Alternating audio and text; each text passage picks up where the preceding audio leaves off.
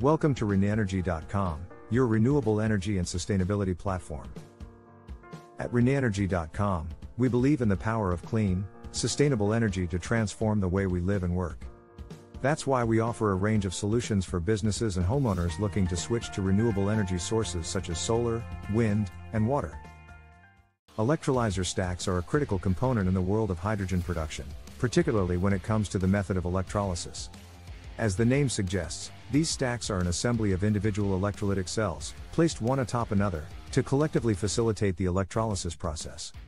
They serve as the very heart of an electrolyzer unit, effectively translating an electrical input into a chemical output, the production of hydrogen gas from water. Each cell within an electrolyzer stack is a miniaturized unit of electrolysis, composed of an anode, positive electrode, and a cathode, negative electrode, separated by an electrolyte. The electrolyte is a substance that conducts ions from the anode to the cathode, thus completing the circuit and allowing the electrolysis reaction to occur. The process begins when water, typically in the form of steam or liquid, is introduced into the electrolyzer stack. Under the influence of an external direct current supply, water molecules at the anode give up electrons and are ionized into hydrogen ions and oxygen gas. The hydrogen ions then migrate through the electrolyte towards the cathode, where they gain electrons and are reduced to form hydrogen gas. The type of electrolyte used can vary, leading to different types of electrolyzers.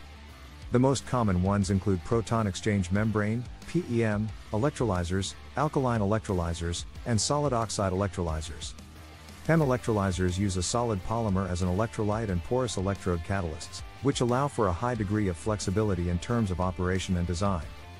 The proton exchange membrane only allows positively charged ions to pass through, leading to a high purity of the produced hydrogen. PEM electrolyzers can operate at high current densities, which means they can produce a large amount of hydrogen in a relatively small space. Alkaline electrolyzers use a solution of water and potassium hydroxide as the electrolyte.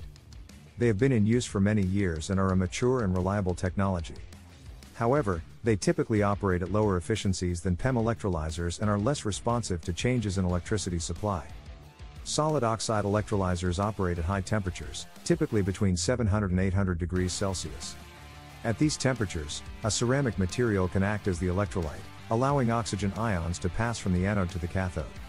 The high operating temperature allows the electrolysis process to be driven by thermal as well as electrical energy, potentially increasing the overall efficiency.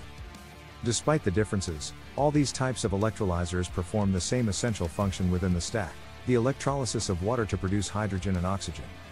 The hydrogen produced in this process is a versatile energy carrier that can be used in a wide range of applications, from powering fuel cells in electric vehicles to providing heat and electricity for homes and industries. Importantly, when the electricity used to power the electrolyzer is derived from renewable sources, the hydrogen produced is a form of renewable energy often referred to as green hydrogen. As the world strives to transition towards a decarbonized energy system, the role of electrolyzer stacks and the green hydrogen they produce is increasingly recognized. They are seen as a key technology in the path towards a clean, sustainable future. However, like any technology, electrolyzer stacks have their challenges. These include issues related to efficiency, durability, and cost. Ongoing research and development are aimed at overcoming these challenges, with the goal of making green hydrogen an economically viable and widely available energy source.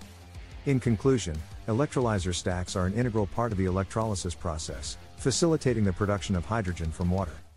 They represent an important technology in the transition towards a sustainable energy system.